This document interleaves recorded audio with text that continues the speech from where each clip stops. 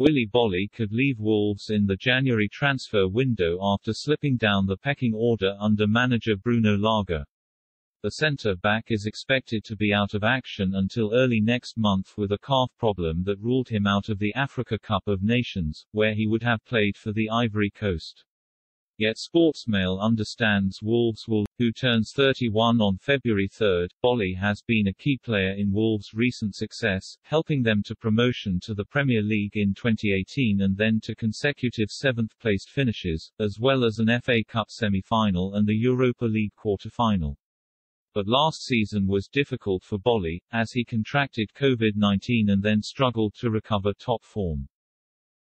When Lage replaced Nuno Espirito Santo last summer, it quickly became clear his three first-choice centre-backs would be Max Kilman, Conor Coady and Romain Saiss.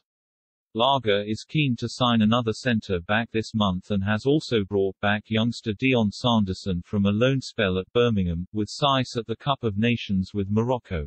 Meanwhile, Wolves hope Pedro Neto will return to action after a 10-month injury absence next month, with the Portuguese attacker now back at the club's Compton headquarters. Neto is training alone and has been penciled in for a return in the coming weeks. The 21-year-old was Wolves' best player last term before suffering a serious knee injury during the 1-0 win at Fulham last April.